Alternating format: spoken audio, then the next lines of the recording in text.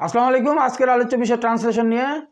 শিক্ষক বা প্রভাষক নিবন্ধন অথবা প্রাইমারি শিক্ষক নিয়োগ পরীক্ষার প্রস্তুতিতে বিগত সালের বাছাইকৃত প্রশ্ন, ভেরি ইম্পর্টেন্ট। ট্রান্সলেশন নিয়ে আলোচনা। Translation from Bengali to English, Bangla থেকে ইংরেজি অনুবাদ। নাম্বার 1, সমাজ বিরোধীরা এখনো ধরা ছোঁয়ার বাইরে। দি anti socials R still at large, or the anti social elements R still at large. এর at large idiom, that means not captured অথবা ফ্রি। ওকে, তো সমাজ বিরোধীরা এখনো ধরা ছোঁয়ার বাইরে। দি anti socials R still at large, R the anti social elements R still at large. Next, আমি যদি তোমার জায়গায় হতাম। If I were in your shoes, in your shoes idiom, that means in your place. যা বাস্তবিক ঠিক নয় তাহা ঠিক অনুমান করিতে, এরকম বুঝাইলে।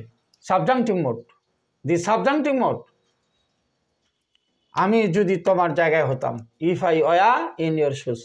নেক্সট, আমি যদি ডাক্তার হতাম। ইফ আই ওয়া আর ডক্টর, আর ওয়া আই আর ডক্টর। এখানে বোথ আর কারেক্ট, দুইটাই কারেক্ট।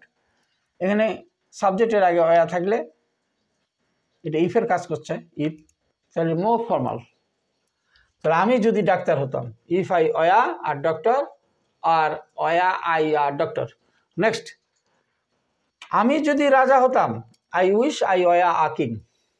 এটা অ্যাসার্টিভ, মানে ফুল স্টপ আছে, অ্যাসার্টিভ। তাহলে আমি যদি রাজা হতাম। আই উইশ আই ওয়া আ কিং। নেক্সট, আমি যদি তার মতো হতে পারতাম বা হতাম। আমি যদি তার মতো হতাম বা হতে পারতাম, এরকম বোঝায়। তাহলে আই উইশ আই ওয়া হি। এখানে এখানে সাবজেক্ট কমপ্লিমেন্ট, এখানে হি হবে, এখানে হিম হবে না।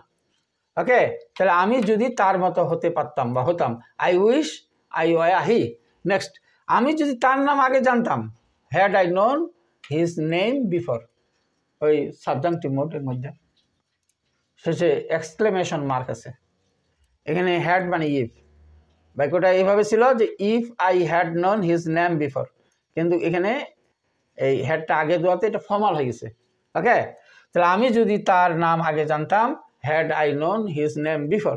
নেক্সট, আমার যদি পাখির মতো ডানা থাকতো। তাহলে had I the wings of a bird. এই যে হ্যাড মানে এখানে ইফ, শেষে এক্সক্লেমেশন মার্ক। এখানে if I had the wings of a bird, এরকম ছিল। হ্যাড, এই সাবজেক্টের আগে হ্যাড বসলে এটা যদির অর্থ দেয়, যদি ইফের অর্থ দেয়। তাহলে আমার যদি পাখির মতো ডানা থাকতো। Had I the wings of a bird, ওই সাবজাংটিভ মোড। নেক্সট, সে এমনভাবে কথা বলে মনে হয় সে সব জানে, অথবা সে এমনভাবে কথা বলে যেন সে সব জানে। হি talks as if he knew everything. এখানে as if idiom, compound conjunction, এটা রুলস আছে। হি টক্স প্রেজেন্ট ইনডিফিনিট টেন্স। তাহলে অ্যাজ ইফের আগে প্রেজেন্ট ইনডিফিনিট টেন্স হলে অ্যাজ ইফের পর পাস্ট ইনডিফিনিট টেন্স হয়, রুলস। আর অ্যাজ ইফের আগে যদি পাস্ট ইনডিফিনিট হয়, মানে হি টকড হয়, তাহলে অ্যাজ ইফের পর পাস্ট পারফেক্ট হয়ে যাবে, মানে হি হ্যাড নোন হয়ে যাবে। ওকে, তাহলে সে এমনভাবে কথা বলে মনে হয় সে সব জানে, অথবা সে এমনভাবে কথা বলে যেন সে সব জানে। হি talks as if he knew everything. Next, ধীর ও স্থির ব্যক্তি জয়লাভ করেন। Slow and study wins the race. এখানে স্লো অ্যান্ড স্টাডি যদি এন্ড আছে, দুইটি শব্দ ওয়ার্ড, কিন্তু এখানে সিঙ্গুলার হয়ে যাবে। এই যে অ্যাশ যোগ হয়েছে, উইন্স হয়ে যাবে। প্রভাব, প্রভাব, প্রবাদ বাক্য। তাহলে ধীর ও স্থির ব্যক্তি জয়লাভ করেন। Slow and steady wins the race. Next, জীবন পুষ্পসজ্জা নয়। Life is not a bed of Rosie's. A bed of Rosie's idiom, মানে পুষ্পসজ্জা। তো জীবন পুষ্পসজ্জা নয়। Life is not a bed of Rosie's.